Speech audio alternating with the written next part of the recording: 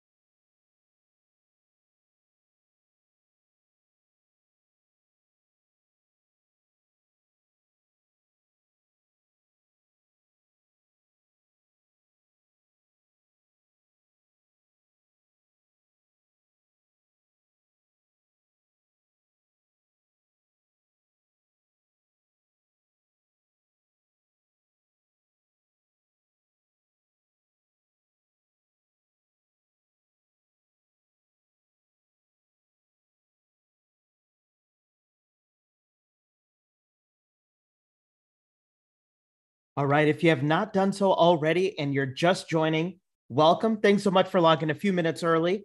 If you don't mind going ahead and saying hello in the chat box where you are logging in from. See, we have an international audience today. Super pumped.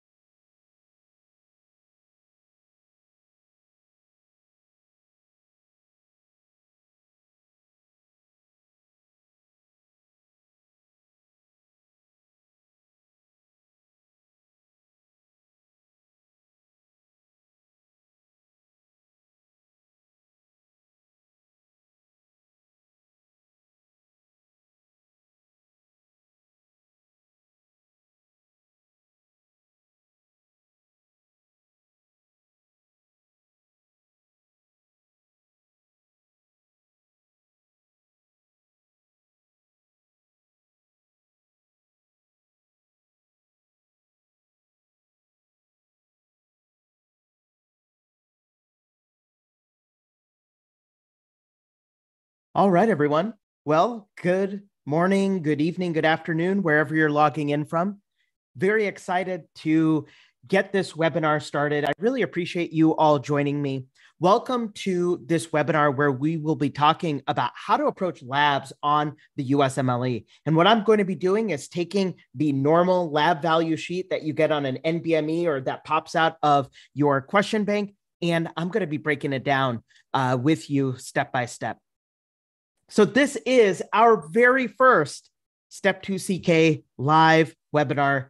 I am so happy you are here, and many more to come, as this new year for me in particular is all about Step 2 CK and also developing Step 1 content as well. If this is your first time logging in to one of my webinars, I welcome you. I do want to introduce myself. My name is Rahul. I'm a practicing pediatric critical care physician. I'm also pursuing my master's in medical education. And over the past 7 years, I have been absolutely passionate about helping students just like you excel on the Step 1 shelf exams as well as Step 2 CK.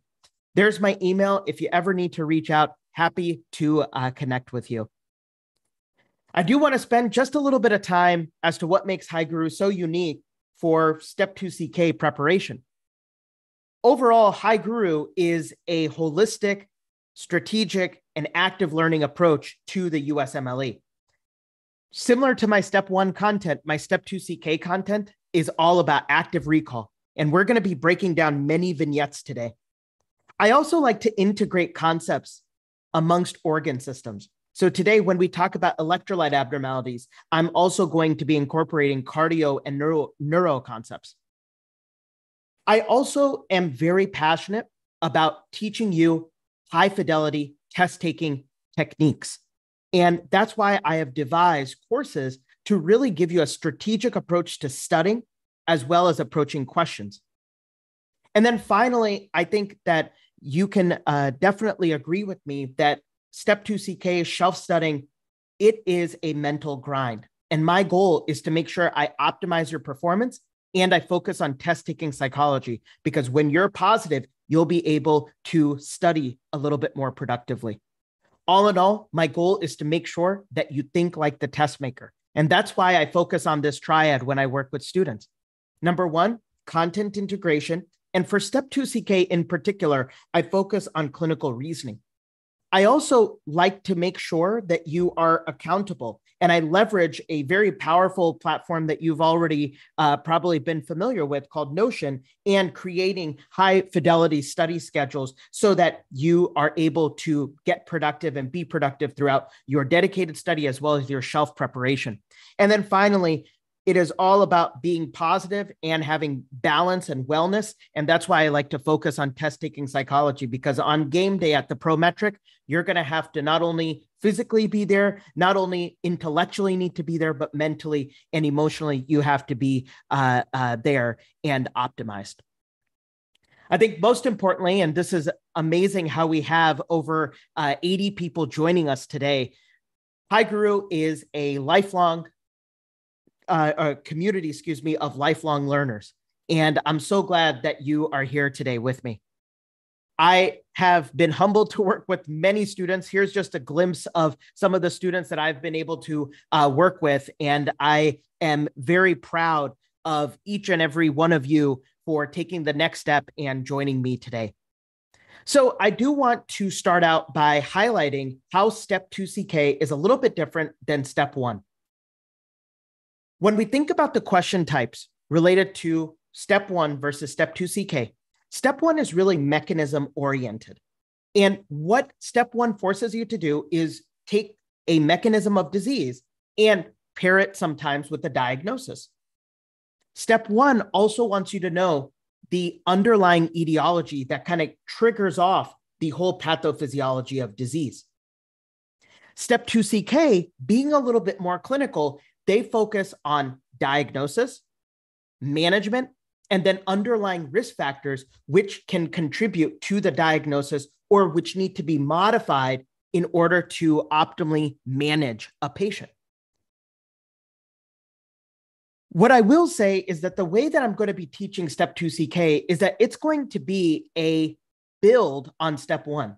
I don't like to think about them separately. In fact, I like to think about them a little bit more complementary or one building on top of each other. So you will frequently see me today and in future webinars relating back step one content, because I do believe that if you are going to do well on step 2 CK, you should have a strong basic science foundation, and both of these combined will also help you with step 3. As I mentioned, step 2 CK is all about what is the likely diagnosis, what is the etiology or underlying risk factor, and in particular, what is the next best step in management. One of the key test-taking strategies that I want to give you is that anytime in a step 2 CK UWorld question or NBME vignette, you always want to take a symptom and highlight or understand the pathophysiology of why that symptom is happening. Because if you get good at the pathophysiology behind symptoms, the next best step is just about reversing the pathophysiology. And I'm going to go through that model with a specific example, but I want you to recognize that symptom to pathophysiology is so important to do well on these questions.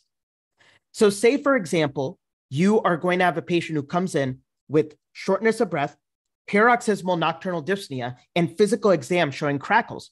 Well, these are all symptoms of heart failure.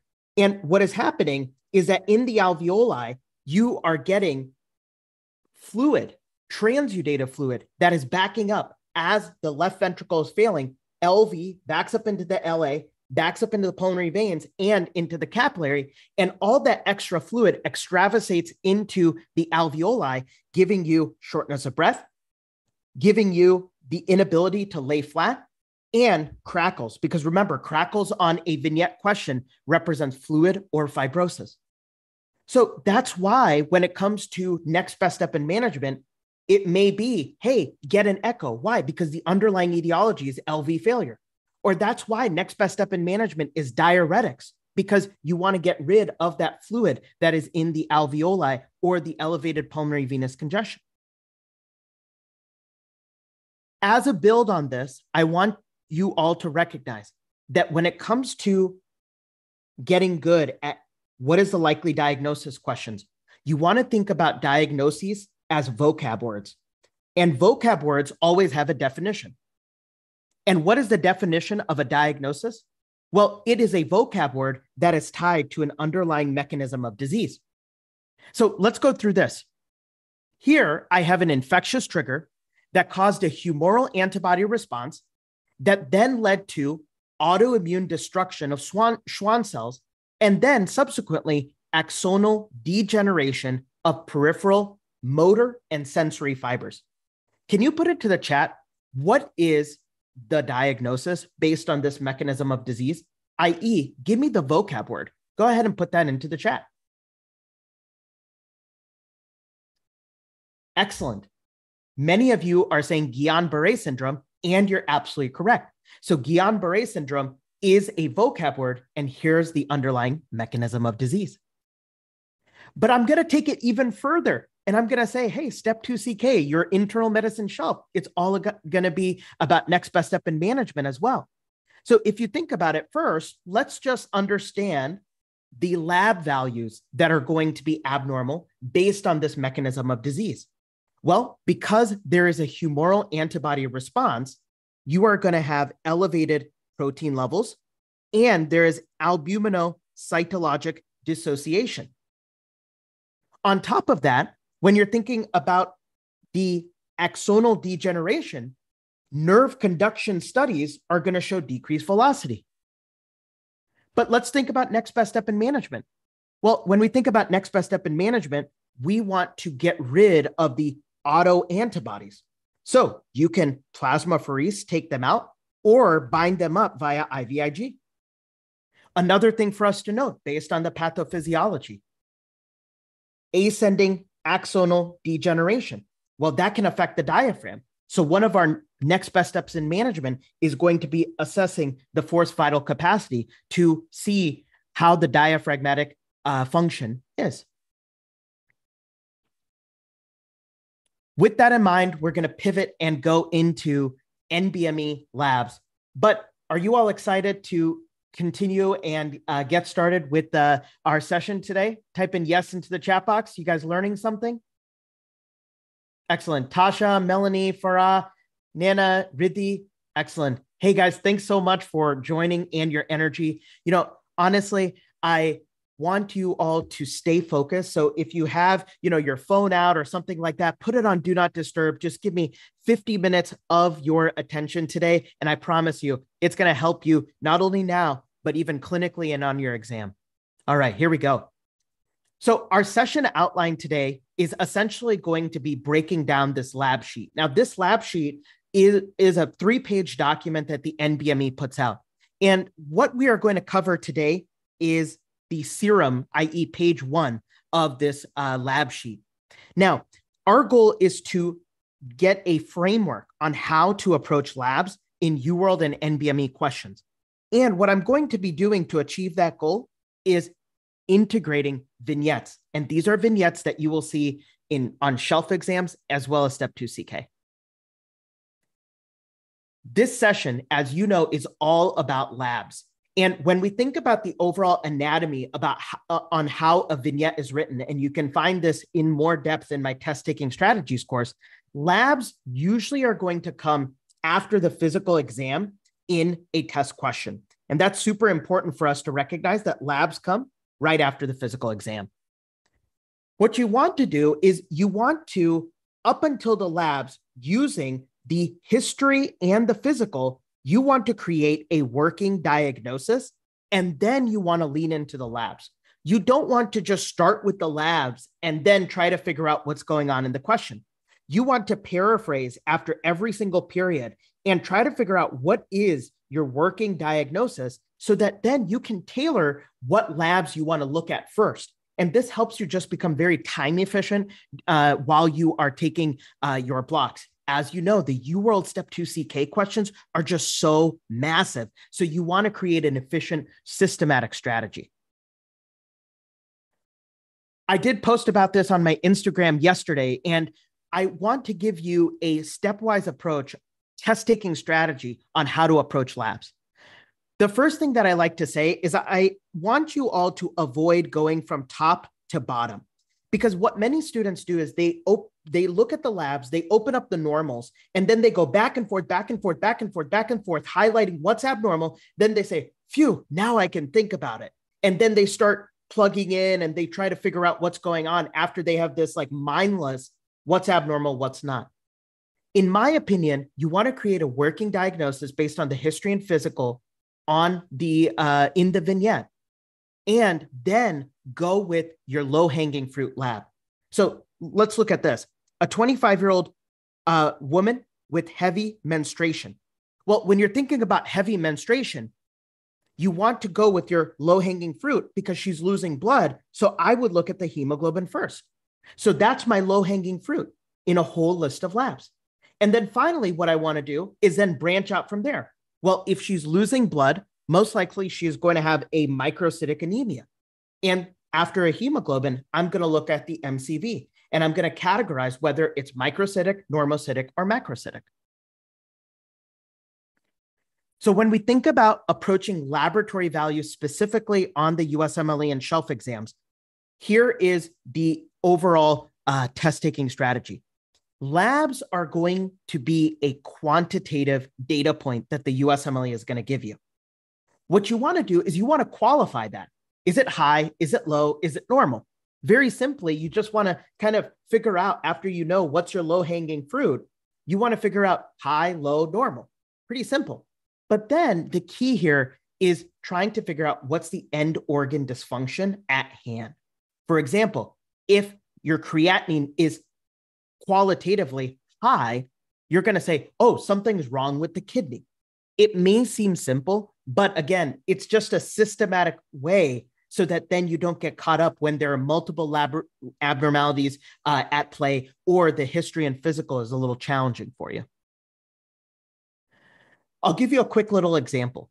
So let's say you have ALT 144, AST 480. That's the quantitative. Can you qualify that in the chat box, high, low, or normal? What do you think? Everybody's like, high. Yes, you're absolutely correct. It's going to be high. And so now you've qualified that as AST and ALT elevations. And you're like, oh, AST is just a little bit higher than ALT. What's important for us to do is now relate the end organ dysfunction. The patient has liver dysfunction. AST is slightly higher than ALT. And my working diagnosis, based on even the social history, is, oh man, the patient may have alcoholic hepatitis. You also want to understand the physiology behind the labs.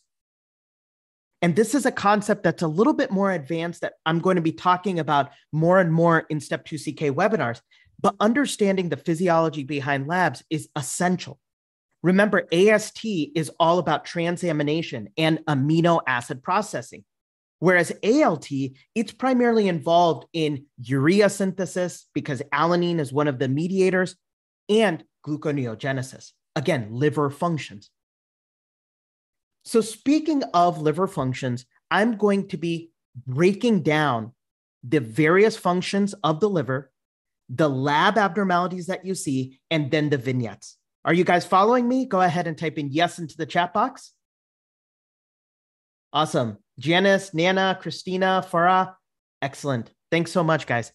So the first thing that we're going to be looking at is the normal function of the liver, which is transamination. And how do we measure transamination? AST and ALT. It's basically handling nitrogen compounds from amino acids. And you get amino acids from where? Skeletal muscle breakdown, et cetera. The liver is also important in detoxification. And how do we measure that? Well, that's when we see questions where the AST and ALT are super elevated in the thousands. So when it's in the thousands, you want to be thinking about toxins. You want to be thinking about viral hepatitis. When it comes to toxins, you want to be thinking about Tylenol ingestion, for example. The liver is also important. The liver is important for dealing with nitrogenous waste, like I told you.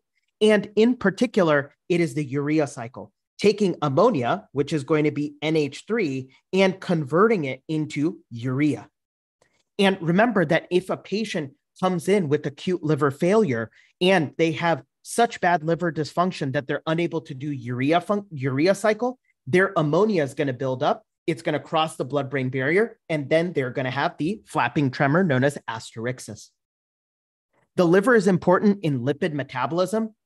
Key features for us to know for step 2 is the fact that the liver is going to be important in reverse transport of LDL, and it is important in synthesizing apolipoprotein B100 for VLDL synthesis. The liver is also important in regulating oncotic pressure. What major protein does the liver synthesize to regulate oncotic pressure? Go ahead and put that into the chat box. And I give these questions just so that you all are staying at the edge of your seat and paying attention. Excellent active recall there. So albumin is the major driver for oncotic pressure in the intravascular space. And so obviously, if you have decreased production of albumin due to liver dysfunction, you can get edema.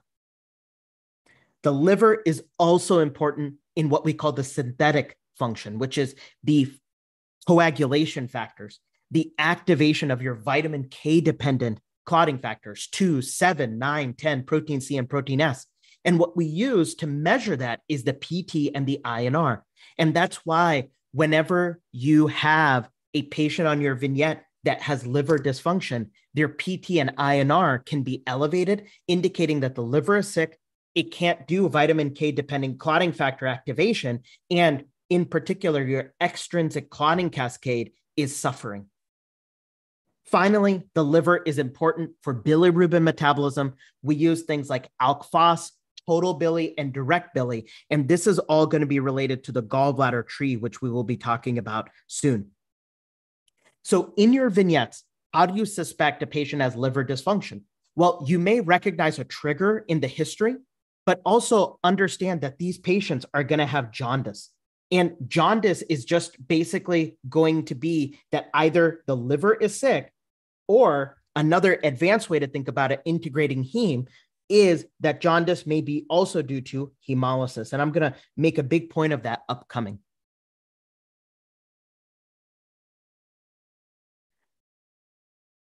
As you can see, the title of this slide is Basic Science Integration. And this goes back to this notion that if you are going to do well on step 2 CK, you got to understand the basic science as well.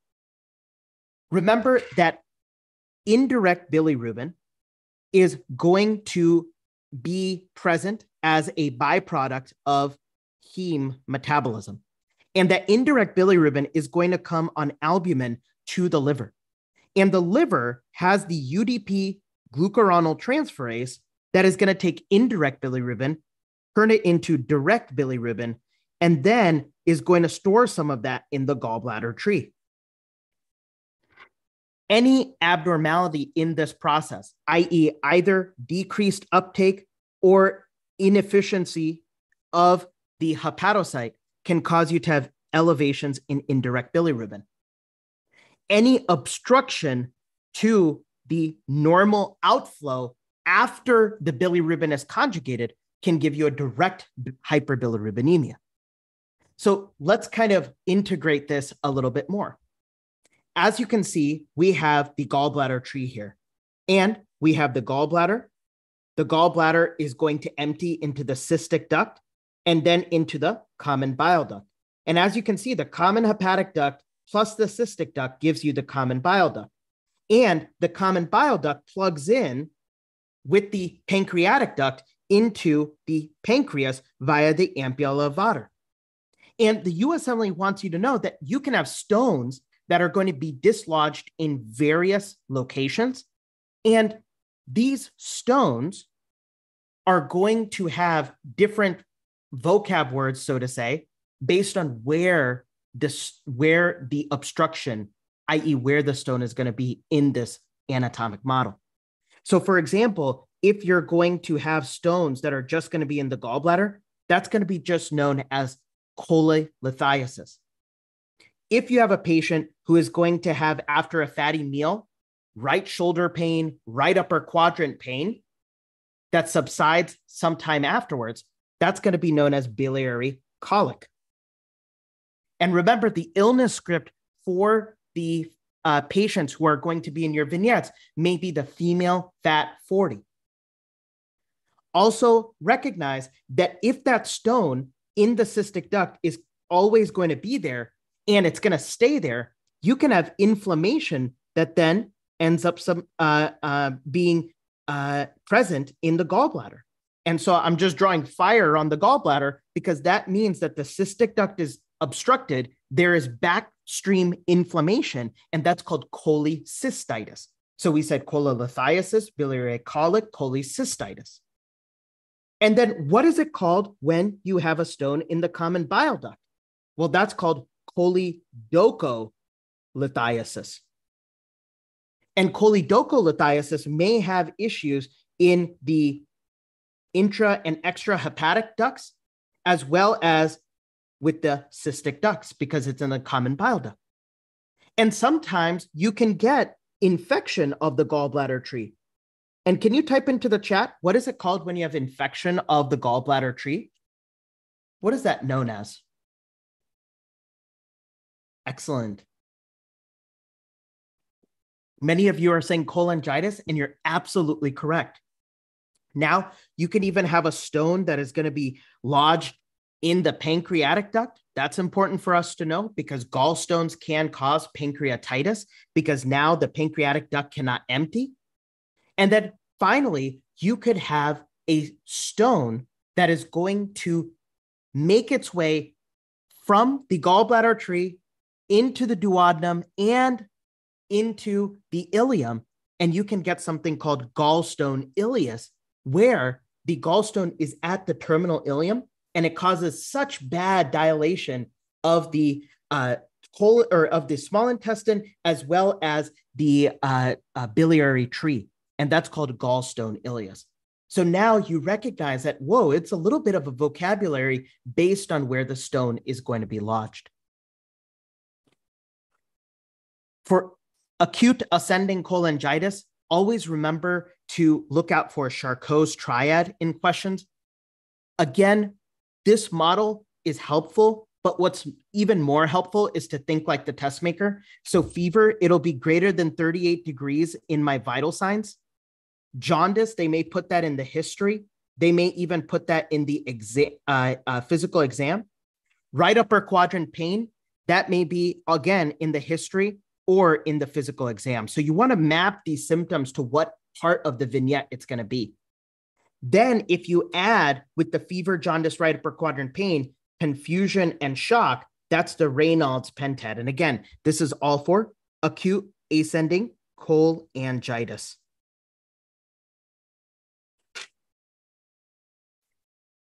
All right, here's our first question. A 25-year-old female presents with jaundice. She had a 1-week history of cough and URI and was placed on azithromycin as her chest x-ray revealed interstitial infiltrates. Vital signs, afebrile, tachycardic, blood pressure's a little bit on the lower side. Hemoglobin is going to be low. Reticulocyte is 3.2%. Total bili is 2.8 with the direct of 0.4. Her Coombs is positive. Spherocytes are seen on smear. Which of the following is the most likely diagnosis?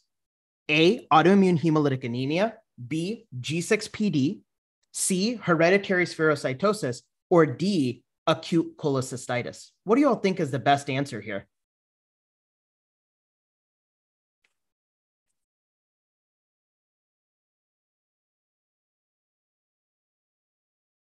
Excellent. I am seeing a lot of A's, and if you said A, you're absolutely correct. Let's go ahead and just quickly draw out the pathophysiology. The patient had an atypical pneumonia, probably due to mycoplasma pneumonia. The patient then ended up developing a lot of IgM, and that IgM can trigger you to have hemolysis of the RBC. And so what you want to think of here is the fact that this is a cold autoimmune hemolytic anemia. And remember, in cold autoimmune hemolytic anemia, due to a loss of the membrane, you could have spherocytes. And in particular, because you have RBCs that are going to be coated with IgM, you're going to have a positive Coombs test. And remember, positive Coombs really helps you diagnose autoimmune hemolytic anemia. Why I make a big deal about this is the fact that when you think about indirect hyperbilirubinemia, usually the indirect fraction is going to be greater than 20% of the total bili, i.e. majority of the total bili is going to be indirect in your questions. So when you see indirect hyperbilirubinemia, you are going to be thinking about two thought processes. Number one, decreased biliary clearance, or number two, increased bilirubin production. So decreased bilirubin clearance is going to be due to things such as Gilbert's disease. Think about an acute stressor like fasting and then an asymptomatic jaundice. Again, it's the hepatocyte not being able to uptake the bilirubin. Or Crigler-Najjar type 1. This is a neonate who presents within the first 24 hours of life with severe jaundice. And this is going to be a very severe indirect hyperbilirubinemia because you don't have the UDP glucuronol transferase to conjugate the bilirubin. But it can also be due to increased bilirubin production. And that's why it maps back to that last question. And whenever you see an indirect hyperbilirubinemia, not only do you want to be thinking about liver causes, but you want to be thinking about the red blood cell and hemolysis. And in particular, you want to be thinking about a normocytic anemia. Again, normocytic anemia, how do you recognize it? Low hemoglobin, MCV 80 to 100. And then you can stratify the normocytic anemia based on where the hemolysis is occurring, intravascular in the blood vessel or extravascular in the spleen. But you always want to take the total bilirubin and figure out, is it majority indirect or is it majority direct? And that will help you stratify in your mind what you're dealing with. And our discussion right now was when the total bilirubin is primarily going to be indirect. Another gallbladder tree lab is going to be the alk phos. So whenever you see alkaline phosphatase going to be elevated, you're going to be thinking about the gallbladder tree that is going to be messed up. But what you're also going to be thinking about is the bone being messed up, i.e., alkaline phosphatase can be elevated whenever there is bone turnover. And so what are some of the causes of elevated alkaline phosphatase due to bone turnover? Paget's disease. It could be physiologic, such as puberty. Think about an adolescent patient. Vitamin D deficiency and bony metastasis. Think about the question of prostate cancer or breast cancer that metastasizes to the vertebrae. When it comes to elevated alk phos and the gallbladder tree, you're going to be thinking about, well, is the direct bilirubin just unable to get excreted out from the hepatocyte? Or is there a post-liver obstruction based on some of the areas we were talking about when we were talking about cholecystitis, cholelithiasis, et cetera, et cetera? In particular, you want to be thinking about, okay, is there an obstruction in the cystic duct or in the common bile duct? And what's the obstruction called in the common bile duct? Choledocholithiasis. So I'm going to ask you this question. What lab value will help stratify alk phos to say it's primarily a hepatic or biliary tract cause? What is that lab value that you want to also get with the alk phos to stratify? Oh, it's the gallbladder tree, actually. And if you said GGT, you are absolutely correct. Very good. All right, let's go ahead and apply this concept. A 68-year-old male presents with increased alk phos on routine laboratory evaluation. His past surgical history includes a cholecystectomy at age 50. Vital signs are normal. Physical exam shows decreased hearing bilaterally. Labs show alk phos of 440, which is high, and a total bilirubin that is 1.2. What is the likely diagnosis? Go ahead and type that into the chat. What do you think?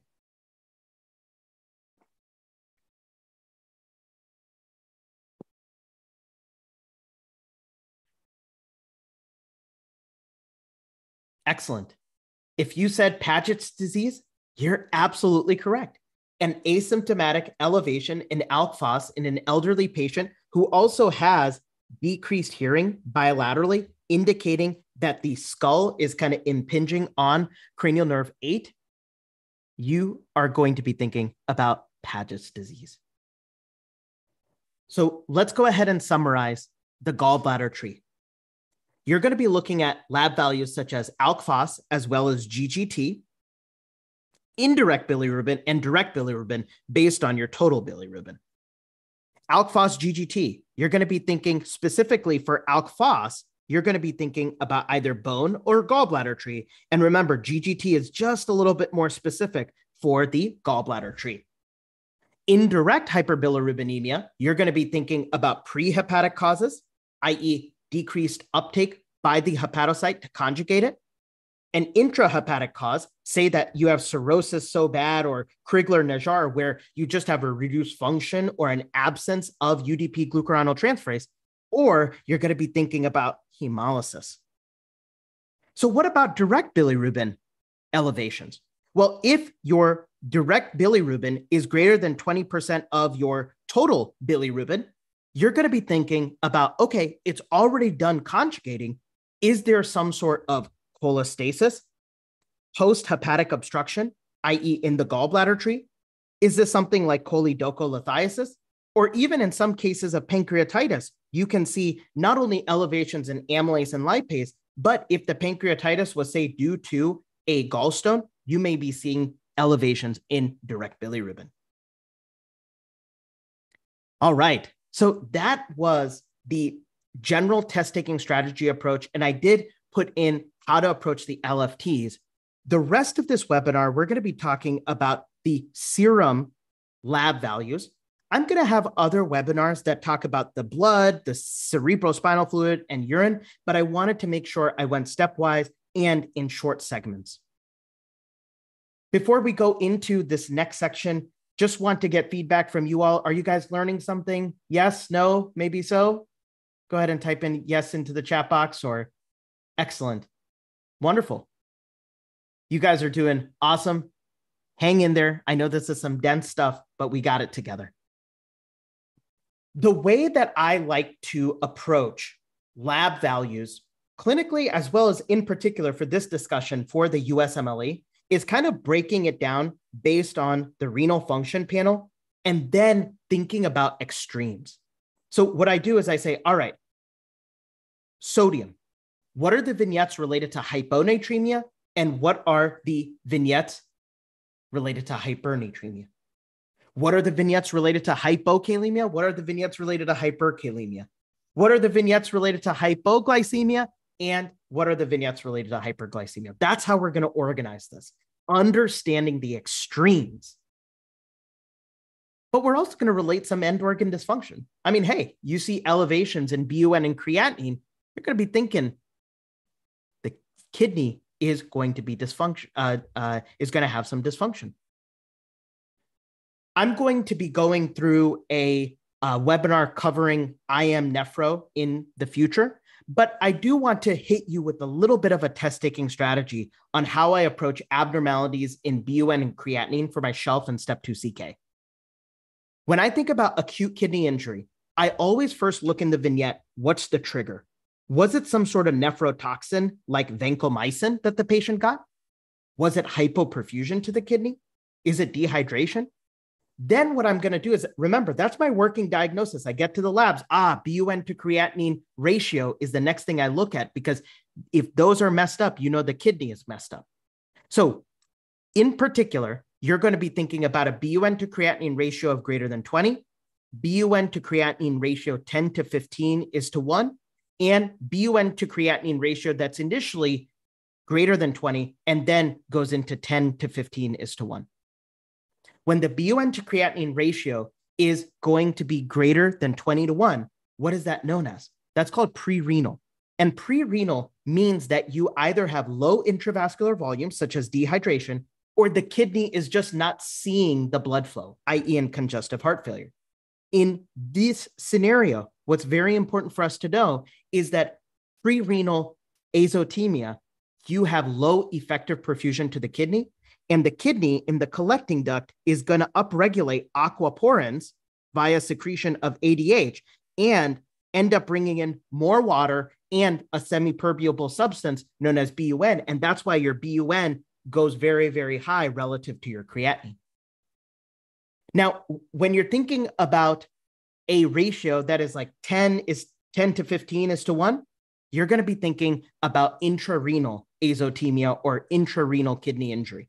This is the actual tubules of the kidney got messed up. The nephron got messed up. And again, looking at the trigger is going to be very important. Maybe you have an aminoglycoside. Maybe you have such bad hypovolemic shock that now you have a patient who has intrarenal kidney injury. And that is the illness script for acute tubular necrosis. Watch for the muddy brown cast. You can also get an allergic trigger, like let's say for example, a penicillin. And now the patient has this BUN to creatinine ratio and is peeing in eosinophils. And that's known as acute interstitial nephritis. You can also then have a kind of mixed picture where initially you have a BUN to creatinine ratio that is pre-renal, and then it goes into intrarenal. And this is probably going to be due to a blockage in the ureter, such as, for example, a kidney stone, or something like posterior urethral valve, a bladder outlet obstruction. You can get overflow incontinence, but again, the key here is that on ultrasound, they'll say hydronephrosis when you have a bladder outlet obstruction, indicating that the ureters are going to be blocked essentially distally at the urethra, and there's a lot of back pressure causing pelvic calyceal dilation. In this situation, recognize that initially you're going to have a pre-renal type of state as the back pressure is forcing it in a lot of BUN into the aquaporins.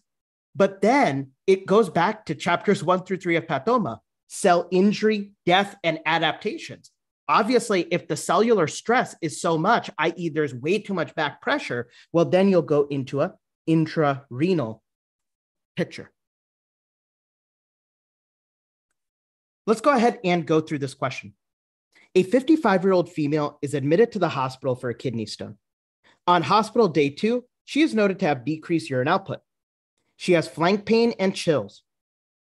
Temperature is 101 Fahrenheit, heart rate is 110, blood pressure is 140/80. Physical exam shows CVA tenderness, which is costovertebral angle tenderness. Take a look at her labs. Which of the following best explains the change in her symptoms?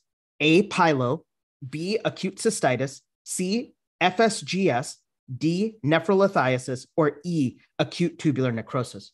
What do you think is the best answer? Go ahead and put that in the chat.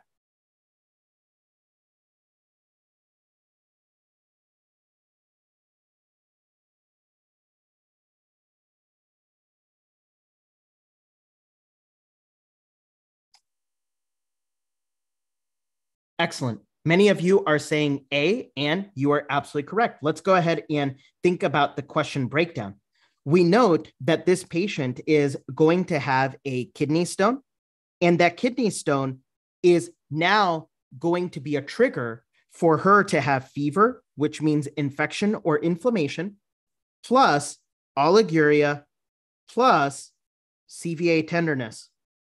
All of this is going to represent pyelonephritis, infection of the renal parenchyma. As you can see, the BUN to creatinine ratio is anywhere between 10 to 15:1, BUN to creatinine ratio. And in particular, I want to highlight 2 important features of a vignette when you're thinking, oh God, are the kidneys messed up? Anytime you see hypertension, you got to make sure you look at the kidney function. Anytime you are going to have oliguria or anuria, you want to be thinking about the kidney function. So I hope I'm making this very practical for you, but this is just how I think about vignettes, so that then I'm a little bit more active rather than passive. All right. Now what we're going to do is we're going to be tackling this dude right here, bicarb. And this goes into acid-base. Now, I do have acid-based videos on my YouTube channel, so definitely check them out. But let's go ahead and go through how I approach acid-based questions for shelf and step 2 CK. Whenever I think about abnormalities in bicarb, in particular low bicarb, you really want to be thinking about calculating the anion gap. The second thing is anytime you have abnormalities in bicarb, it could be pointing to an underlying metabolic alkalosis or acidosis. Let's go ahead and go through this question. A 40-year-old female presents with confusion. Her husband found her laying in her own urine. He noticed bleeding from her mouth as she bit her tongue. Vital signs are normal. Neurological exam shows patient is alert and oriented ×2 and sleepy. Let's take a look at her labs. Well, in this situation, you want to be thinking about, okay, this could be a seizure. Maybe my low-hanging fruit is sodium, or maybe my low-hanging fruit is glucose. But what you also note is that the bicarb is going to be low. Which of the following best explains the presumed acidosis? Go ahead and put in your answer into the chat box.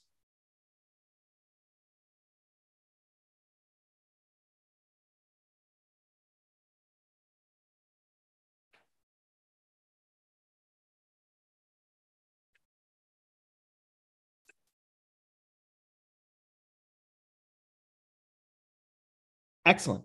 So this patient basically had a seizure, and seizure is going to give you increased muscle contraction. And if you have increased muscle contraction, you could have skeletal muscle hypoxia that can then give you elevations in lactate. And remember that lactic acidosis is going to be a cause of anion gap metabolic acidosis.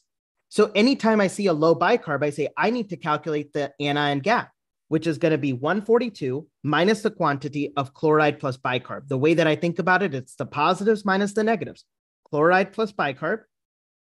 And you are going to get an anion gap that is, I think, around 21 or so, but definitely greater than 12, which is the normal anion gap. And so this is going to be lactic acidosis due to a generalized tonic-clonic seizure.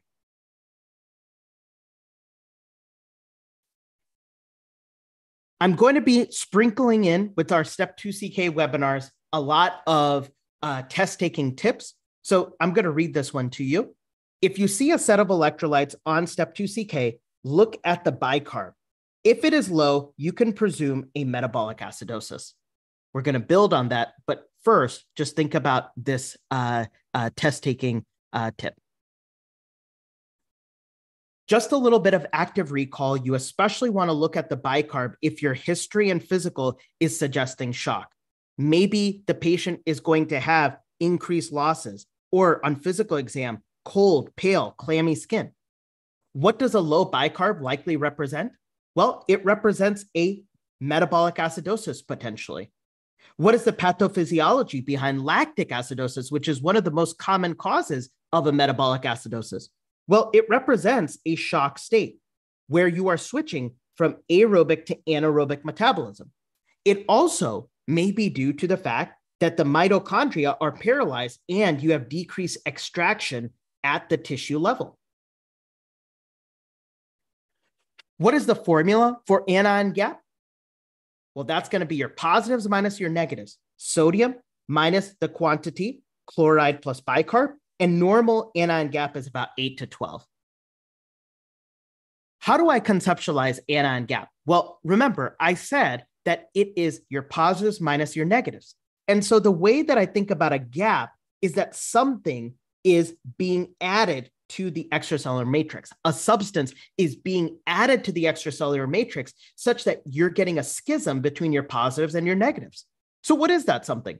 Well, it could be methanol. It could be uremia. It could be DKA. It could be some sort of toxic alcohols. It could be iron, isoniazid, lactic acidosis, which I made a big deal about. It could be aspirin. It could be carbon monoxide, aminoglycosides, theophylline.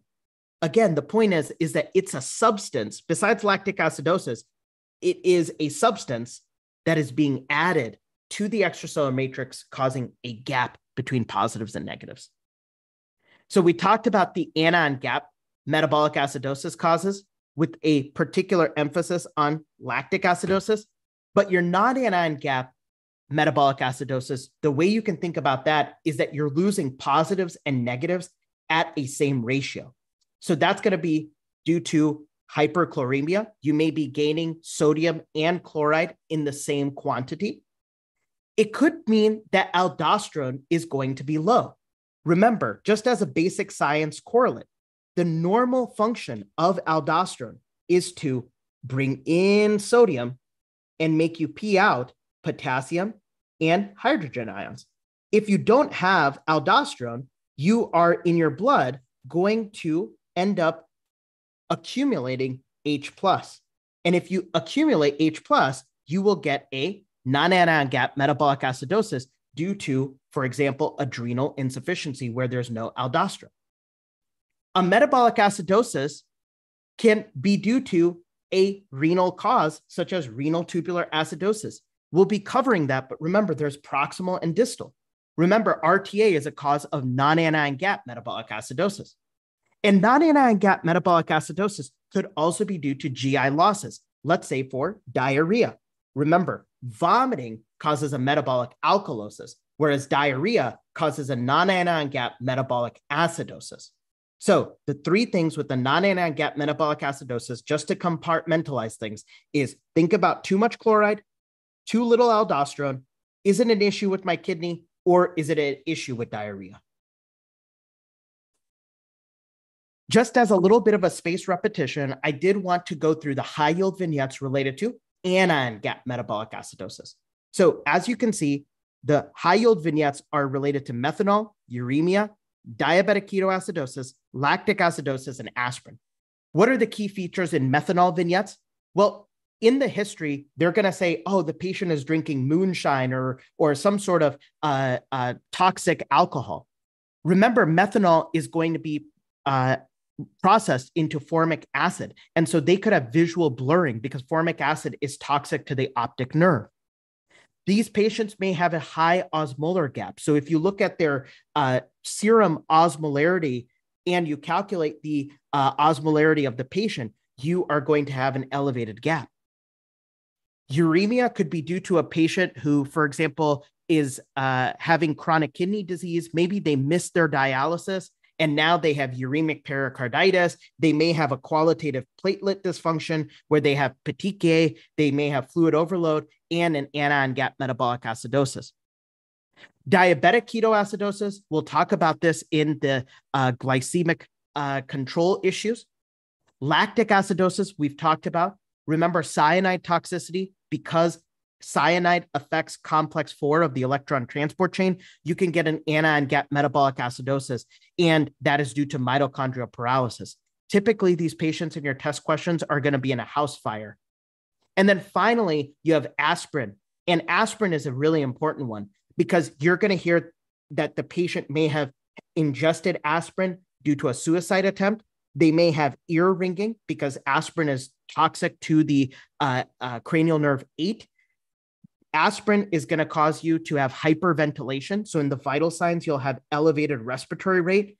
And remember, aspirin very characteristically will give you a mixed respiratory alkalosis and an anion gap metabolic acidosis. And because it's like acidosis, alkalosis, in your vignette in the labs, you may get a normal pH on your blood gas. So building on our test taking tip, if you see a set of electrolytes on step 2CK, yes, look at the bicarb. And if the bicarb is low, you can presume a metabolic acidosis. But if you see a metabolic acidosis, you're going to calculate the anion gap. And honestly, if you're an all-star and they give you a whole ABG, you want to also calculate Winter's formula. And that's going to be something very important for you to recognize and understand. All right, let's go through this question. A 32-year-old male presents with a 4-day history of diarrhea due to inflammatory bowel disease flare. In the emergency department, he received 4,000 milliliters of normal saline for resuscitation. Heart rate and capillary refill have improved. 1 day after admission, you notice following lab abnormalities. What is the likely cause of his laboratory findings? What do you think is the diagnosis in this situation? I love that. Kiran Mai is saying not anion gap metabolic acidosis. I love how you calculated that. Beautiful. Good.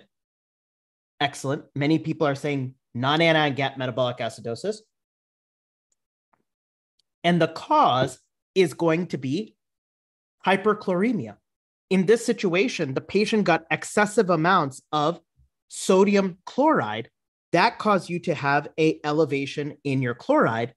And you can think of it as they were getting sodium chloride in equal quantities. So your anion gap, if you do the quick calculation, is going to be anywhere between 8 to 12. So it is a normal anion gap metabolic acidosis. The other thing for us to note as a basic science correlate is that bicarb and chloride are always opposites. And this is because there are certain cells, like the intercalated cells in the distal collecting duct and in the proximal convoluted tubule, that are going to kind of exchange in the sense that if chloride is very elevated in the blood, then bicarb is going to be low in the blood. If bicarb is very elevated in the blood, at times chloride is going to be low. So I like to think about chloride and bicarb as opposites due to the regulation from the kidney. All right, so we kind of covered chloride, we covered bicarb, we covered a little bit of the BUN and creatinine. Now we are going to go to the big kahuna, which is going to be sodium abnormalities. Are you guys learning something? Go ahead and type in yes in the chat box. You guys doing okay? Awesome. Y'all are doing wonderful. And thanks so much for your participation. Okay. Excellent. Let's go ahead and talk about sodium abnormalities. And when it comes to sodium abnormalities, nephrologists will tell you it's not a sodium problem. It's actually a free water problem. And this concept actually helps you for step 2CK. Let's go ahead and start with this warm-up question. A 58-year-old male presents with shortness of breath. He is unable to lie flat at night. Past medical history of hypertension and diabetes. Meds include lisinopril. Social history of 30-pack year smoking. He is hypertensive. Physical exam is notable for crackles in bilateral lung fields and 2+ pitting edema in the extremities. Here are his labs. What is the likely etiology of his hyponatremia?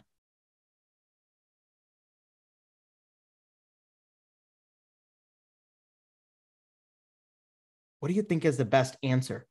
A, diuretic use, B, pulmonary malignancy, C, heart failure with reduced ejection fraction, D, acute kidney injury, or E, SIADH?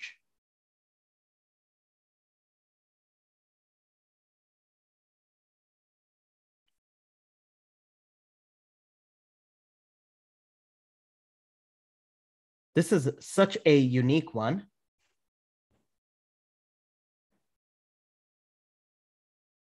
And the answer that encompasses the most amount of data points is going to be C. The patient has hypervolemic hyponatremia secondary to heart failure with reduced ejection fraction. Let's go ahead and go into this concept a little bit more. When you see a sodium disorder on the step 2 CK, look at the physical exam and characterize the patient's volume status. Are they hypervolemic, hypovolemic or dehydrated looking, or euvolemic, normal volume status? Our last patient was hypervolemic. So here's the construct. Hyponatremia, you want to be looking in the physical exam of the vignette and categorize, is the patient hypervolemic, hypovolemic, or euvolemic? When you're thinking about hypervolemic hyponatremia, think about things that causes a fluid overload on the body. So the heart is backing up, i.e. congestive heart failure. Liver cirrhosis. Remember, in liver cirrhosis, you have decreased oncotic pressure and you can have edema. You have extravascular fluid that is going to elevate your total body water. Hypervolemic hyponatremia could also be due to nephrotic syndrome. Similar concept, but in this situation, you're peeing out albumin. What are causes of hypovolemic hyponatremia? Well, dehydration. And this is where you're losing a lot more salt and water. And so what's high yield for us to know is this is like the how Gatorade was made, right? It was that electrolyte solution that kind of helped you replace both water as well as salt. Another cause of hypovolemic hyponatremia, diuretics. Remember, diuretics are going to block, in the case of loop diuretics, the sodium potassium 2-chloride transporter at the ascending loop of Henle. Or thiazides are going to block the sodium chloride symporter in the distal convoluted tubule. And then you have hypovolemic hyponatremia due to adrenal insufficiency. And remember, aldosterone does 3 things. Brings in sodium, makes you pee out potassium and hydrogen ions. We talked about the fact that if you have adrenal insufficiency, it can give you a non-anion gap metabolic acidosis, but you can also have salt wasting. And this could be due to something like congenital adrenal hyperplasia for your PED shelf, or it could be due to an autoimmune adrenalitis, where a patient on your vignette is going to have an autoimmune stigmata, lupus, type 1 diabetes, hypothyroidism, and now is going to present with hyponatremia due to a lack of adrenal cortical function. Euvolemic hyponatremia, I think about ADH abnormalities. So things such as SIADH, where you have too many aquaporins that are going to be inserting in the distal collecting duct, and way too many aquaporins means way too much free water that comes in. But remember, that's going to be balanced by what hormone? ANP. ANP is going to help you pee out the extra amount of water. But remember, your serum sodium is still going to be low. So euvolemic hyponatremia, think about SIADH and what lung tumor can give you SIADH. Go ahead and put that in the chat. What lung tumor can give you SIADH? What do you think?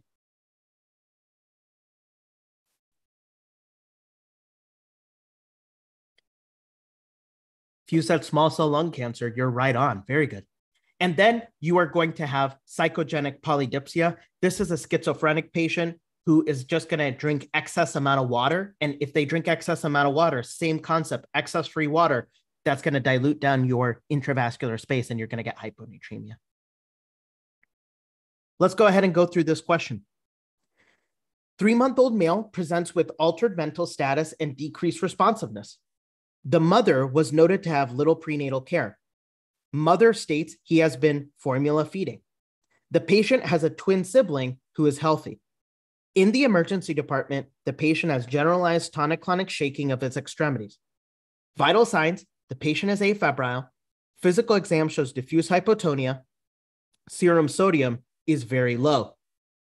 Which of the following is the most likely cause of the hyponatremia?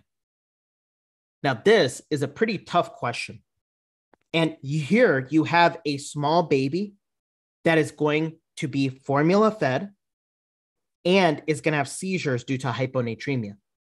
And this could be due to excess amount of free water because of improper formula mixing.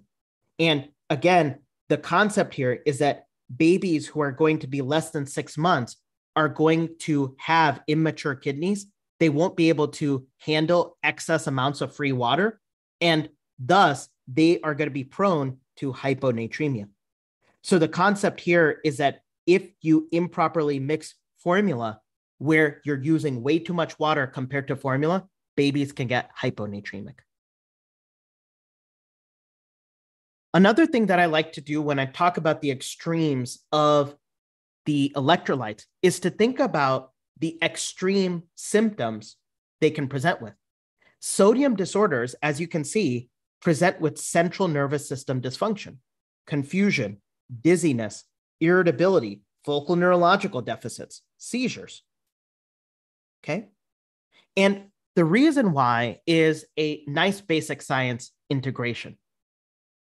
And that is that, remember, sodium is so important for the depolarization of your neuronal action potentials, such that if you have sodium abnormalities, you have abnormal action potentials in your CNS as well as peripherally.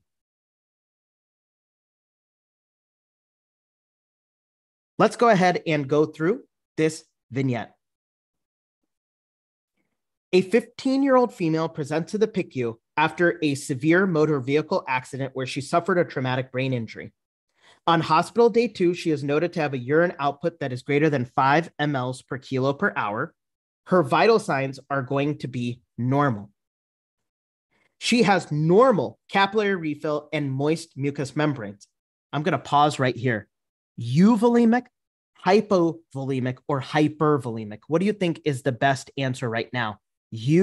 Hypo, or hypervolemic? Excellent. Riddhi, Melanie, Tasha, very proud of everybody who said euvolemic and is participating. You got it. So the patient has elevated urine output, euvolemia, and now look at her neuroexam. It's pretty poor. Fixed, non-reactive pupils bilaterally. The serum sodium is going to be very elevated. What is the likely cause of her lab findings? What do you think is the diagnosis? And here we can conceptualize that the patient has euvolemic hypernatremia. Euvolemic hypernatremia. Wonderful, wonderful, wonderful. And so the best answer is the fact that she had such bad trauma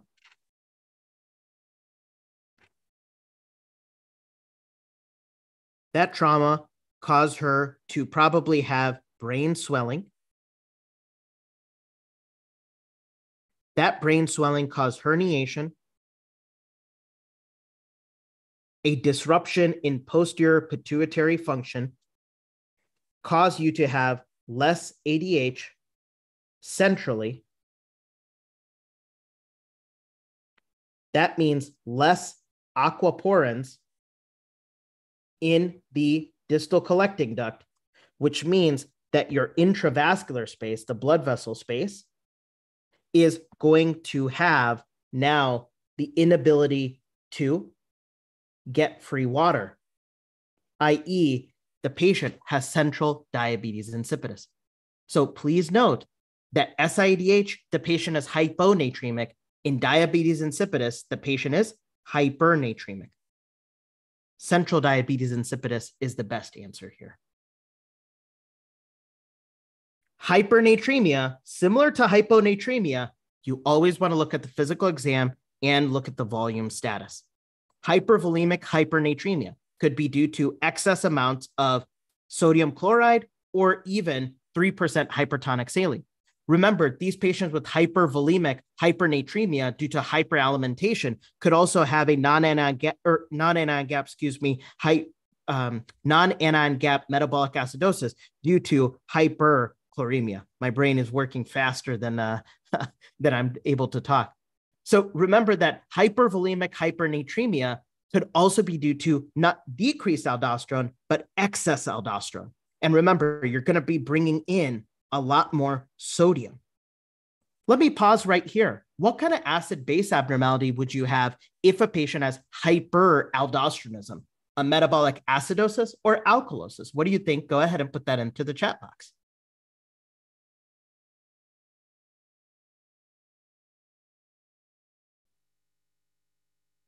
Wonderful. Yeah, you got it. It's going to be alkalosis. Good. Hypervolemic hypernatremia could also be due to Cushing's syndrome, where you are going to have a permissive effect of cortisol on aldosterone, bringing more sodium in. What are causes of hypovolemic hypernatremia? Well, again, this patient is going to be dehydrated on your physical exam. And if they're going to be dehydrated, they probably lost a lot of free water. And that loss of free water could be due to just dehydration. It could be due to such bad hyperglycemia that you have increased tubular filtration of glucose. And with that glucose going in the pee, water is following. So that's contributing to dehydration. It could also be due to the polyuric phase of acute tubular necrosis. As the tubules are going to regenerate, you are going to have a phase where the kidney is going to be confused for a little bit and is just going to be dumping free water as the tubules are re-epithelializing. Remember that ascites, the fluid is not going to be intravascularly. The fluid is going to be in the tummy. They're going to have a fluid wave, for example, on your physical exam in your vignette. So in that situation, because you don't have free water in the intravascular space, you are technically going to have hypovolemic hypernatremia. And you can argue that you can say, well, ascites could be hypervolemic hypernatremia because they may have a volume overload state. But the point is that in ascites, it is all going to be extravascular and all in the intra-abdominal or peritoneal compartment. And as we said, euvolemic hypernatremia is going to be due to ADH abnormalities. And we talked about central diabetes insipidus. Remember, nephrogenic diabetes insipidus is where ADH is present. However, the kidney is unable to respond to that ADH. And no aquaporins means that you can't bring in free water. If you can't bring free water in, you're going to be hypernatremic. What's going to be your urine osmolarity in diabetes insipidus? Go ahead and type that in the chat. Urine osmolarity in diabetes insipidus. What do you think? I want to hear high or low. Good. Wonderful. Good. Wonderful. Low urine osmolarity. All right. So remember that in the vignette, if patients are going to have hypo or hypernatremia over, for example, days to weeks, you want to correct the sodium abnormalities slowly. So the way I think about management of sodium abnormalities is if the hyper or hyponatremia happen very quickly, I can correct it quickly. If the hyper or hyponatremia happened over the course of days to weeks, I got to go slow. And why? Well, if I correct hyponatremia too quickly, i.e. I go low to high too quickly, I could get central pontine myelinitis, which basically presents as coma, upper motor neuron signs because you're damaging corticospinal tract, and locked-in syndrome where they're only able to communicate with their eyes due to the pontine fibers being affected. If I go high to low too quickly, i.e. I correct hypernatremia too quickly, I can get cerebral edema. And the mnemonic is high to low, the brain will blow. So cerebral edema is manifested by headache, as well as Cushing's triad, hypertension, bradycardia. Again, you'll see this in the vital signs in your vignette, and then irregular respirations. Usually for many of these chronic sodium abnormalities, you don't want to correct more than 0.5 MEQ per liter per hour, i.e. in a 24-hour day, you don't want to go more than 12 MEQ per day. So you want to go very, very slowly as you're correcting these sodium abnormalities that are chronic. All right, that was a beast. We have just a little bit left. We're going to be just going through potassium and glucose, and then we are done. Are you guys ready to get this webinar over with? You guys doing okay? Go ahead and type in yes into the chat box.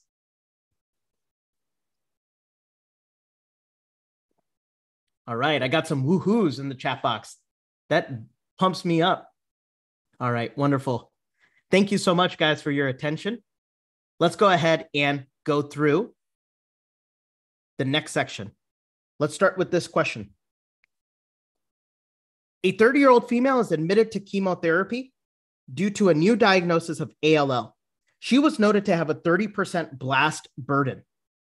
Prednisone is begun for her initial chemotherapy regimen.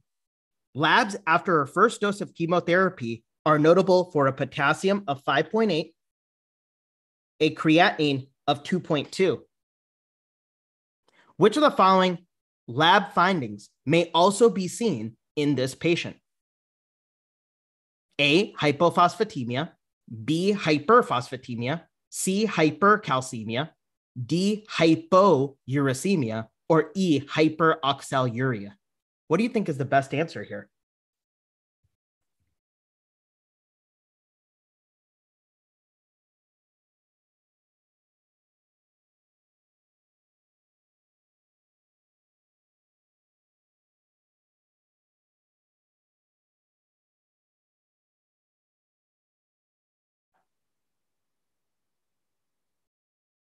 Excellent. Very good.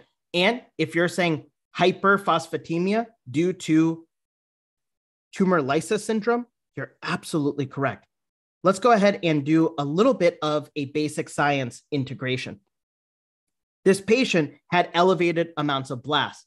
Blasts are going to be the hallmark cell for acute leukemias. In particular, you have to know that the blast houses a lot of potassium, a lot of phos, and a lot of purine byproducts, which is uric acid. So the key here is for us to note that if you are going to have chemotherapy, it's going to burst these blasts. And that's the underlying pathophysiologic component of tumor lysis syndrome. As a result, things such as potassium is going to then be released into the extracellular space or the intravascular space, causing this finding known as peaked T waves. Remember that the high amount of phos is going to be released. And when you're thinking about high amount of phos released into the bloodstream, it can bind up your calcium. So your ionized calcium can go low. And remember, you need to give medications such as rasburicase and allopurinol to deal with the excessive amounts of uric acid that can be seen in tumor lysis syndrome. So hyperkalemia is going to be due to a few mechanisms: reduced excretion from the kidney, increased cellular burden, which we just talked about due to, for example, blasts, as well as transcellular shift. And this is based on acidosis. When we think about reduced excretion, it's, oh, the kidney got messed up, and go back to the concepts of BUN to creatinine ratio.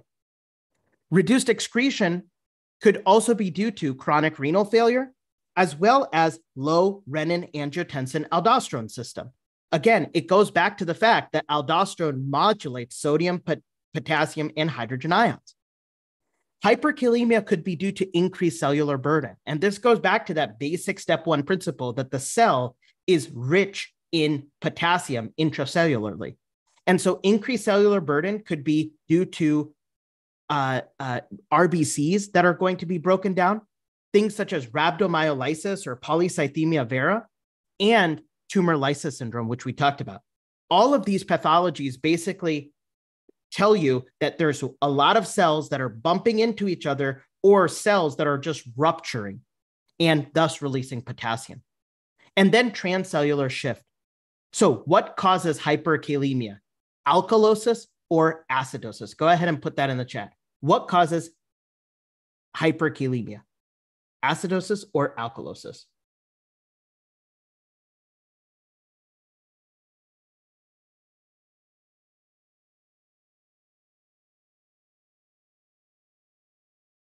Excellent. If you're saying acidosis, you are absolutely correct. So let's go ahead and think about the basic science correlate here. And here is your intracellular environment. Here's the extracellular environment. Remember that the intracellular environment is all going to have K. And if in acidosis, you can visualize with me that, oh, if you have acidosis, the extracellular fluid environment is going to have a lot of H's. And so the way I think about it is if somebody outside of my apartment put a lot of trash, i.e. acidosis, I'm going to bring that that H plus into my home. That trash I'm going to take from the extracellular space and I'm going to bring it intracellularly. But in order to maintain electrochemical neutrality, if I bring in H plus, I have to give out K plus. And so that's super important for us to know that acidosis is going to cause hyperkalemia. Now, there are going to be conditions such as exercise and cell lysis that can also contribute to hyperkalemia. And we talked about that in the last slide. The USMLE and shelf exams love for you to know the next best step in management related to hyperkalemia. So let's just review the pathophysiology related to hyperkalemia and then integrate the management points. Remember that at times you will have increased cellular burden. Either cells are just rupturing or there's increased production, such as blasts or polycythemia vera or some sort of increased bone marrow state. In this situation, the cells bump into each other, they release potassium into the extracellular space, and that potassium now in the intravascular space is going to cause cardiac myocyte action potential disruption. Remember that phase 3 of the cardiac action potential is all potassium mediated.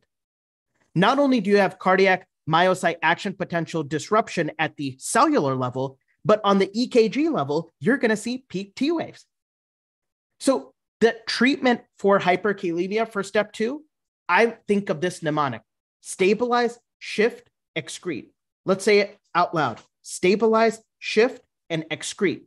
Stabilize the cardiac membrane using calcium gluconate. Shift the potassium intracellularly using insulin and glucose.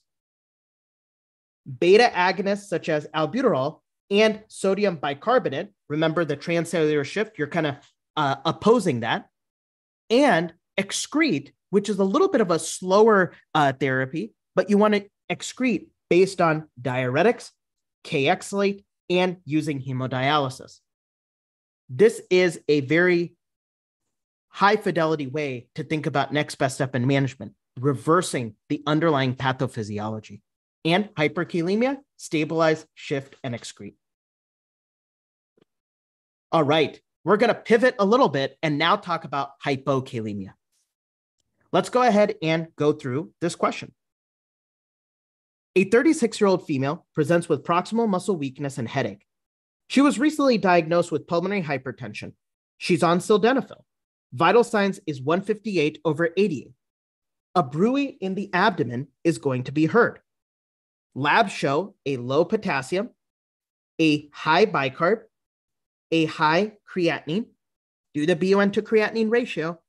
And further testing in this patient would most likely reveal what? A, string of beads sign of the renal artery on CT angiography. B, atherosclerosis in the renal artery. C, microaneurysms and inflammation of the renal artery consistent with polyarteritis nodosa. Or D, C, ANCA positivity. What do you think is the best answer?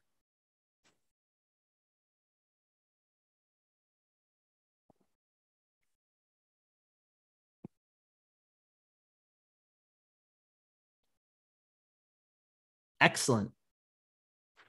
Wonderful. Well, this patient is probably going to have what diagnosis? Well, with pulmonary hypertension plus renovascular Hypertension, you're going to be thinking about fibromuscular dysplasia, which gives you the string of beads sign of the renal artery on CT angiography. In particular, what you want to know is the fact that RAS is going to be very upregulated in this patient. And if RAS is going to be very upregulated in this patient, the patient is going to have a lot of H plus that is peeing out. If there's a lot of H plus getting peed out, you're going to have a presumed metabolic alkalosis. And remember that this patient may have a intrarenal AKI because the patient is having reduced glomerular perfusion, and that can be damaging the kidney. Why is it not polyarteritis nodosa? Because polyarteritis nodosa can actually give you renal artery hypertension or renal artery stenosis, excuse me. However, remember, polyarteritis nodosa rarely affects the lungs. So I say PAN, no lungs. PAN, no lungs. All right. Excellent job.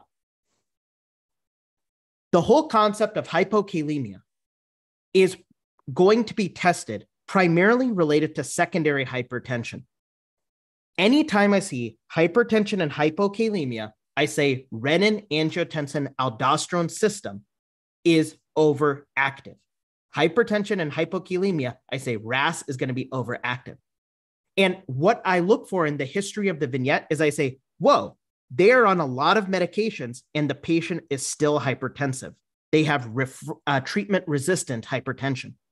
So then the USMLE will give you the renin to aldosterone ratio. And when you're thinking about the renin to aldosterone ratio, if you have a high renin and a high aldosterone, this is probably due to renovascular hypertension, which we covered in the last question, diuretic use, because you're having low intravascular volume, or a renin-secreting tumor, say renal cell carcinoma, for example. If you have high aldosterone with low renin, think about the high aldosterone coming from a aldosterone-secreting tumor, such as Conn syndrome, and thus feedbacking and lowering your renin. And then if you have low renin and low aldosterone, but you still have hypertension and hypokalemia, you could be thinking about non-aldosterone causes such as congenital adrenal hyperplasia, for example, Cushing syndrome. Other things that you could be thinking of is like licorice ingestion, et cetera, something that is not going to be true RAS mediated. All right. The last section that we're going to be going through is going to be related to hypoglycemia and hyperglycemia. And what I want to do is I want to just stratify the extremes. Hypoglycemia, you're going to be in a pro-sympathomimetic state in your vignette. Tremor, sweating, palpitations. What's a differential here? Hyperthyroidism is a nice differential. You could have CNS dysfunction such as confusion and seizures. Again, neurons need glucose. Hypoglycemia means that your neurons are going to be dysfunctional. And then hyperglycemia is going to have the polys. Polyuria, polydipsia, polyphagia. Because of the excess amount of osmolarity going to your brain, you could have headache. And remember that the excess glucose load in the kidney can cause you to pull water and you can have dehydration. So remember that when you have polyuria, polydipsia, and polyphagia on your shelf for step 2, anytime you recognize that in the history, you're going to say the word diabetes. And in particular, what you're going to do is you're going to say, okay, if it's a sodium problem, i.e. a high sodium problem, then it's going to be diabetes insipidus. If it's going to be a high glucose problem, it's going to be diabetes mellitus. And so now you can stratify further that diabetes insipidus is either going to be central or nephrogenic, and diabetes mellitus is going to be type 1 with the presentation of DKA, or type 2. Another way to think about hyperglycemia is going to be stratifying these two pathologies that shows up on shelf in step 2 CK, diabetic ketoacidosis and hyperosmolar hyperglycemia. Both of them have high amount of glucose as the presentation. Both of them are going to have polyuria, polydipsia, polyphagia. There are some subtle nuances. In diabetic ketoacidosis, it's usually due to type 1 diabetes On history, they may even have too small breathing. They may have acidosis more, high ketones, and an elevated anion gap due to beta hydroxybutyrate elevations. They're going to have more acidosis, metabolic acidosis, so they're going to have a low bicarb, and their glucose levels are going to be anywhere between 250 to 500. You're going to contrast that with the patient who has hyperosmolar hyperglycemia. In this situation, the patient is going to be more predisposed to type 2 diabetes, where insulin is there, it's just not responding. They're going to have just a mild acidosis and mild ketones, and this could be primarily due to dehydration, and their glucose levels are much more elevated, greater than 600. Insulin is going to be the treatment for both of them, and increased fluids, i.e. in the form of normal saline boluses, for example, is going to be the mainstay of treatment for hyperosmolar hyperglycemic syndrome. And that, ladies and gentlemen, brings us to the end. Let's go ahead and take a deep breath. I hope you all learned a lot from this session. I just asked for a couple of minutes just as we summarize. Today, we went through a bunch of serum lab values in a very systematic approach, integrating many vignettes. We talked about liver, gallbladder, and we broke down the RFP based on the extremes. I want to thank you all so much for attending and engaging with me today. Please be on the lookout for my Step 2 CK course. I do have a test taking strategies course that is good for both Step 1 and Step 2 CK on my website. One ask that I have from the bottom of my heart is if you don't mind Googling HiGuru Trustpilot, and maybe I can just put the link right here for you. But if you don't mind just leaving a review, how you liked this session, please, it only takes 2 minutes, but it would just help me help other students get the word of HiGuru. It's an up and coming resource, and I'm just trying to impact students one student at a time. If you loved today's session, tag me on Instagram, find me on Reddit, make sure that you subscribe to my YouTube channel. It would mean a lot to me if you can just spread the word of HiGuru and this session in particular. I just want to say, if you have any questions, I'm happy to take them now. And before you leave, type one thing you learned from today's session, and I would love to see you in future sessions. Take care, and thank you so much.